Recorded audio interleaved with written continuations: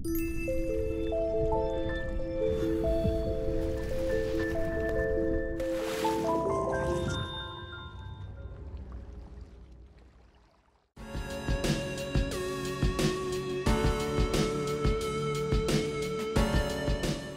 like the mix of different ideas, you know, because you know, times if I'm writing something by myself, I get to a point where I just kind of run out, and I feel like I might sort of be repeating themes too much.